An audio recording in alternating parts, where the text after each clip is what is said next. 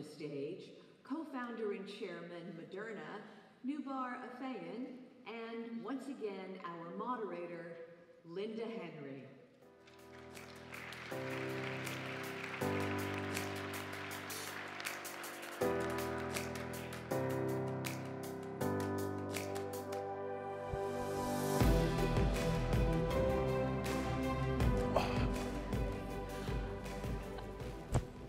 What an inspiring conversation that was, and what a fantastic conversation we have now to look forward to with Noubar. It is wonderful to be with you again.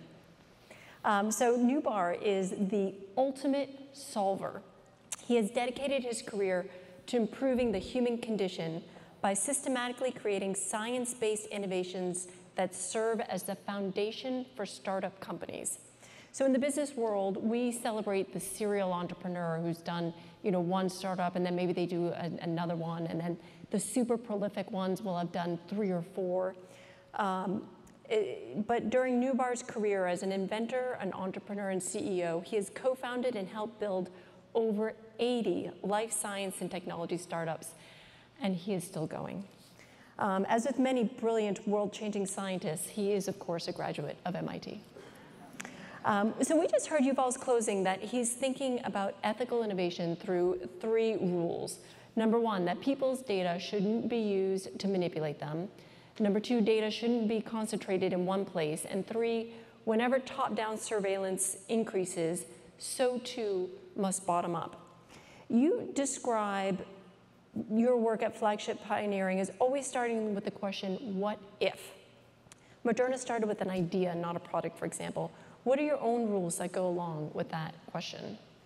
Well, thanks, Linda. Thanks for having me back. It's great to be back in person. I was there in the May 19 one, last one of these, so it feels like just yesterday. So indeed, we practice a particular kind of innovation where we start out imagining what could be and trying to see if we can attach that to value, usually starting with neither science that is proven, nor products that exist, or even needs that can be demonstrated. So it's very much a future backwards way of looking at things. And even there, you have to keep in mind the degree to which what you're enabling will impact society, not just for the good, but also unintended consequences. So when we ask these what if questions, it gives us the ability to first take some time imagining what will happen if what you're imagining becomes reality. And long before you make it reality, you can prepare for it. You can prepare for it with communication, for example, so people understand what you're trying to enable. You can prepare for it by safeguards that you put in place and many other things. So I think that's an integral part of creating previously unimagined platforms. And I think the experience with Moderna is a very important one, because 12 years ago when we started asking what ifs, the questions for us were, what if a patient could make a drug, any drug, inside their body? And there was no way of doing that back 12 years ago. In fact, many people still don't believe you can do that, because they're willing to concede we could do it with one vaccine, but nothing else. But in fact, we think you can make just about any protein in the body and either activate the immune system or deactivate the immune system or fight different kinds of diseases and inflammation, etc. And when you're going to do that, you can start thinking about, okay, what would safeguards be? How much measurement capability do you need to know where these molecules are going and what they're doing, on and on. We can talk more about it. So we have our own kind of thinking about the incorporating, I'd say, almost futuristic ethical considerations, because in order to create some of these technologies, it's almost going to be too late once it's enabled, and you got to think about it in advance. And we spend quite a bit of time on that. There are so many things on that last answer that I want to pull on. One is that you use that very scientific term, imagination. Mm-hmm. Can you talk about that role in your innovation process? Yeah, I can. I came down to MIT in 1983, and like a lot of graduate students here, I had excelled in university. I'd gone to McGill University, and I was lucky enough to get in here. And at the time, I thought of the biggest kind of sign of success, like if you're a basketball player, it's how many baskets you make, how many points you score. In academic science or in research, it's kind of how right you are, how much knowledge you have, how reasonable, how good your reasoning skills are. And over time, 35 years later, what I learned is those things are kind of necessary but not sufficient for big innovations, because it turns out that, in my view, the biggest faculty we're given innately as humans is our ability to imagine. And that in addition to knowledge helping us and our reasoning skills helping us prosecute the present, it also is a companion when you're imagining a future, because your future imagination gets shaped by how well you understand the present. If you know laws of physics, if you understand biology as best you can, it governs how you're going to imagine it. Now, you might be sitting in the crowd saying, well, geez, wouldn't it be great if you don't have any of that? Because then you can even imagine even bigger things. You can imagine a world without gravity.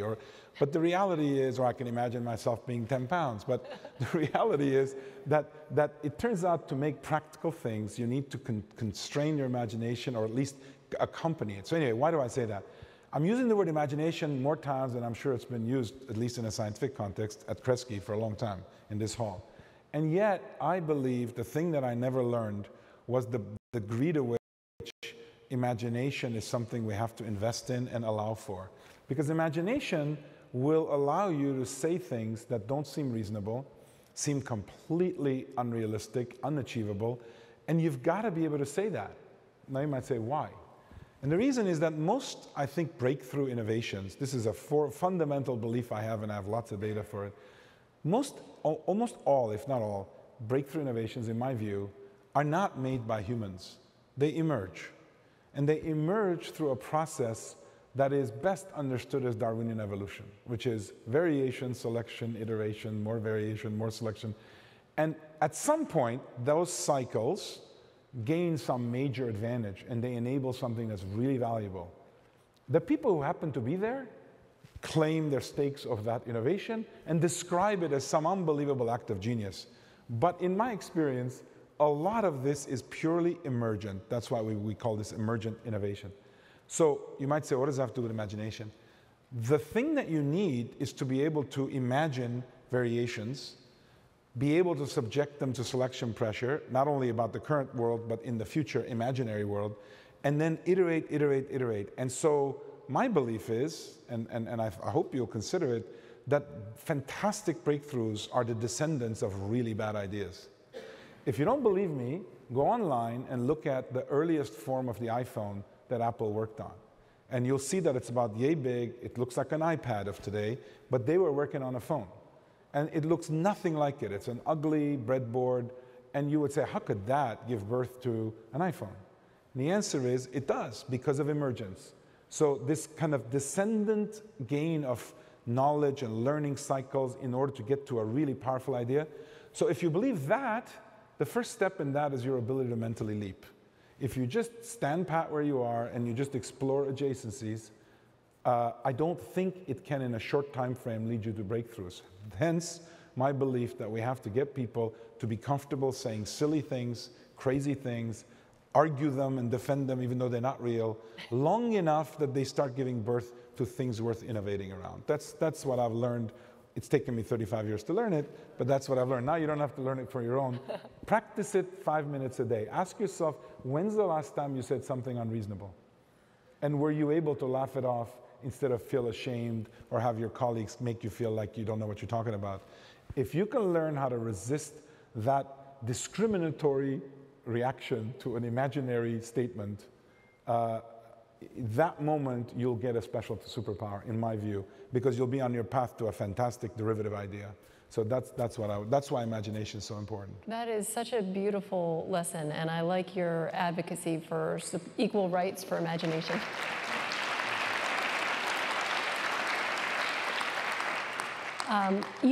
You talk about how imagination is sort of really the root of innovation.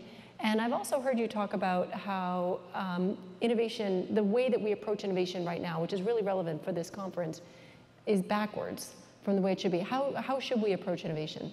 So it's not all innovation. So I guess I'm trying to advocate for a form of innovation that I'm describing a little bit, but let me be more explicit. So the way I view kind of innovation is that if you draw a circle around all current knowledge and all current products in a space, so you could draw a circle around anything, so that like going to contain it all in a circle. Then the question is, where do people innovate relative to that circle? Well, a lot of people innovate inside the circle. Those are called niche innovations. And they're filling particular subsets of needs that they identified because the circle is never really full. So they say, if I just do this on Tuesdays and blue, maybe I can get some people. So that's kind of one kind of innovation. The other kind of innovation is what I'll call adjacency-oriented innovation. That is, you explore the adjacent knowledge, the adjacent products, and a subset of them might have value. And that's where 99% of the money goes in. Whether it's academic innovation through grant making, or venture capital supported innovation, or large company innovation, it's largely an act of exploring adjacencies. If you have enough resource, you can diversify your bets all around the adjacency, and you don't have to bet on which one point is going to succeed. You hedge your bet. Now let's put in the element of time. You know that today's circle is going to look like another circle 10, 20 years from now. And at that point, adjacencies will be far away from today's, right? So the question is, why not work on a far-out idea that's not in any zone of adjacency, and then, if you can imagine that, work backwards and say, okay, if I want to be able to do this, how do I come back to the present and find support for it? Now, I know all of you sitting here saying it's hard enough to raise money on really adjacent ideas. How am I going to raise money for these totally far out? And that's a good point. But if you could, and I'll tell you, I mean, our whole institution, Flagship Pioneering, exists to be able to do this, because we realized that if we went around 20 years ago and told people, give us money on these ideas, and they said, what are you, crazy? And we said, yes, thank you very much. But we're using our imagination. Yeah, we're using, but what we did is we decided we needed to have the capital, we needed to have the people, more importantly, the culture, and we need to have the mindsets and the ability to invent. And if you can pull all that together, you can do this institutionally. So I would simply say the following as a broader challenge for you to think about. In any form, when you're fighting social injustice, when you're developing a whole new product line or a whole new belief system, whatever, education, I would argue you have a choice of two alternatives, and innovation is no different. You either work in the present, and whatever future results is the future that results based on what you do today, or you first envision the future you want, you think really carefully which is the best future you want to shoot for, and then everything you do today is in support of that future. That's what I call future backwards. I think that latter gets extremely rarely used because people kind of feel like, again, like I said before, people are going to make fun of you. So that's what I mean. Innovation, the way it's done present forward, I think has certain limitations. By the way, it's also crowded, right? Because in that zone of adjacency, everybody is there looking for value. So you have to ask yourself, what's my advantage, my competitive advantage? If you're honest, you don't have much, right? Other people have money, other people can work hard, other people are smarter than you. However smart you think you are, other people are smarter than you. So what do? I resorted to my life experience, which I'm sure many looking in the room have the same, which is I'm an immigrant. And guess what? As an immigrant, you don't take any of those advantages for granted because you're not an incumbent. You're largely an entrant, a new entrant in the space. So as an immigrant, you learn to just basically fight like hell, survive, adapt, and overcome the odds. If you do that with innovation, that is literally intellectually immigrate to a far-off place, not your neighborhood, then you have this advantage in that, one, the natives will never do that because they just figure, hey, I can make money here. Incumbents love adjacencies. So your only core advantage is your willingness to leap, and this may not make sense, but if you just put it all together, I think you'll realize that if you're willing to leap, then you're going to be on your own, people make fun of you, but eventually if there's value and you find it around where you land, then you're going to be able to be the next incumbent. And then your challenge is, how do you don't let the incumbency get to your head? How do you keep staying an immigrant and leaping again and leaping again? That's kind of how we think about it. I love the idea of an immigrant mindset and connected to being an entrepreneur, because there are a lot of parallels there. You also talked about in the beginning, and these are such, you're just sharing so many great wisdom pointers that we can take with us, is that you had talked about the word ethical innovation in your first answer, and how does that connect? So the people here in this room and the people watching are setting out to find ways to help the world. A lot of your products are doing exactly that. And so I think that there's a lot of people who are saying, you know, we're doing good work by design of what we're doing. How do you incorporate ethical innovation beyond just doing a project that helps? Well, there's two ways to think about it. One is if your goal is having the impact on society, and you can't work in the biotechnology field and not have as your goal impacting society because you're developing cures, you're developing prevention.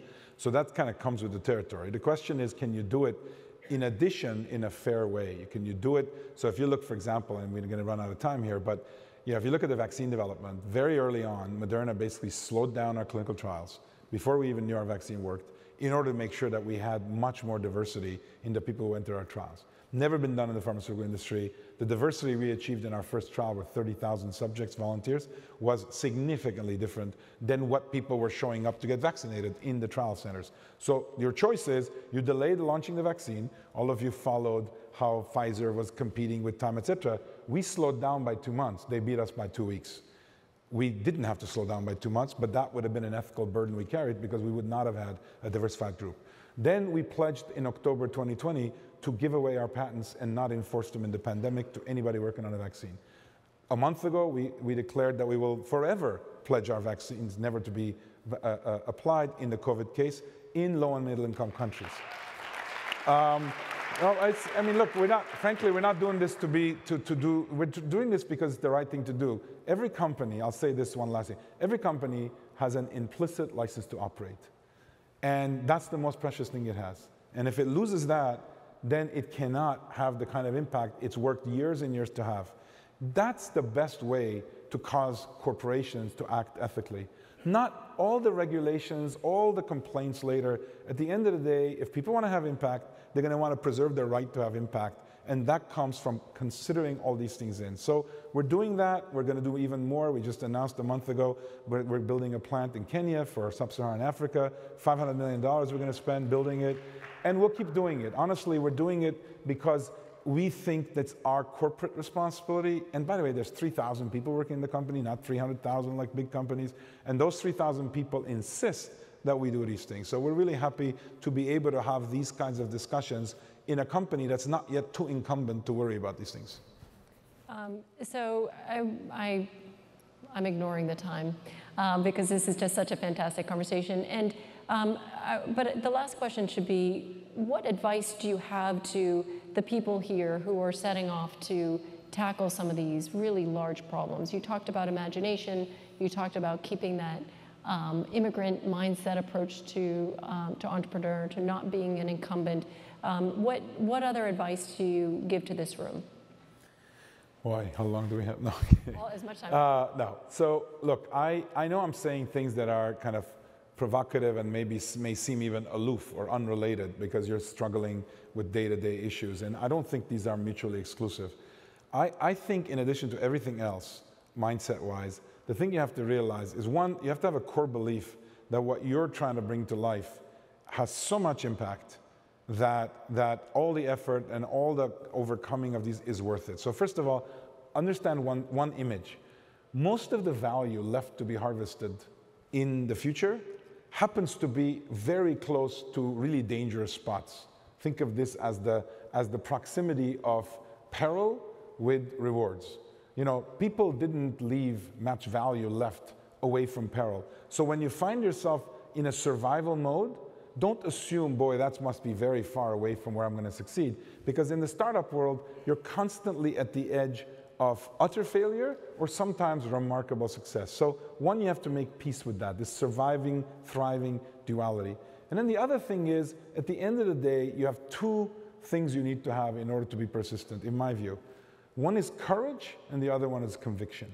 If you cannot state with conviction what it is that you imagine can be done and why you're doing it, then you're not going to have the courage. No amount of experts giving you advice on this and that. By the way, experts don't suggest you do big, bold things. The experts tell you to do things that they think are reasonable. So courage, conviction, where do you get that? Not just by yourself. You get that from your team. You get that from people you surround yourself with. And if you find that that's going, then it's going to be very hard to counteract the. So you got to find where am I going to get this stuff? And I'll say the last thing, which is going to sound even more bizarre being at MIT, where I've spent the last 35, 40 years now, more or less. is the following. You know, there's this notion of, I was looking up recently, the word faith. I call all of these things, what we all do, as leaps of faith, right? Leap of faith is not a very MIT terminology, right? I mean, it's like you're supposed to be rigorous measurement, but a leap of faith. So what does faith mean? Have you ever asked yourself? I'm not talking about religious faith. I'm talking about just the word faith, right? Faith is belief without facts. Belief without facts. If you cannot have belief without facts about something that you're going to realize in the future, then you're not going to convince anybody to give you the resources to get the supporting facts to support your belief. And then it's never going to be fact. So when you find yourself saying things that cause people to feel like you're asking them to make a leap of faith, you should not hide that. You should tell them, yeah, you're going to make a leap of faith. We're going to end up in a place where I think there's value. It's going to be really close to danger. So that's the risk we're taking. And we're going to try to get the most efficient way of getting facts.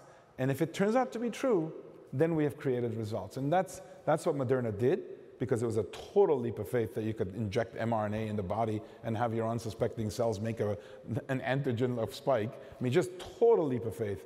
But the leap of faith preceded faith. And then I'll say one last thing and then I'll shut up. They'll kick me out. You know, this is a place where, when I remember when I was a graduate student here, we used to have these like Star Trek marathons, and you know, if you really want to be a geek, be in a corridor watching with a bunch of other MIT students 40 years ago, Star Trek movies, that's what I used to do. And there's a genre of literature, I'm going to call it, called science fiction.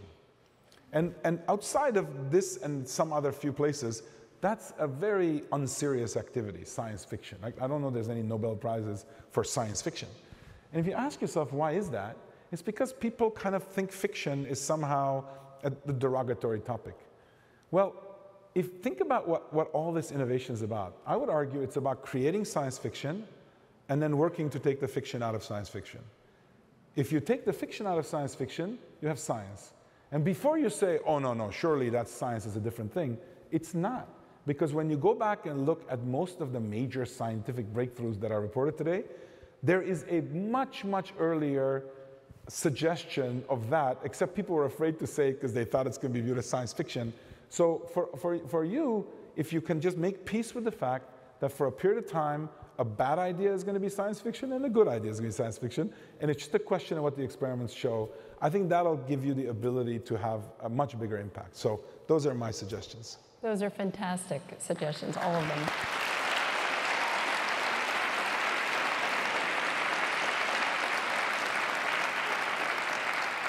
So to summarize, so take the fiction out of science fiction, take leaps of faith, have courage and conviction of your ideas, rethink the innovation model, do the right thing for your company, and nurture your imagination to see what can be possible. So with that, we say thank you so much. We're going to welcome back to the stage Alex Samoil.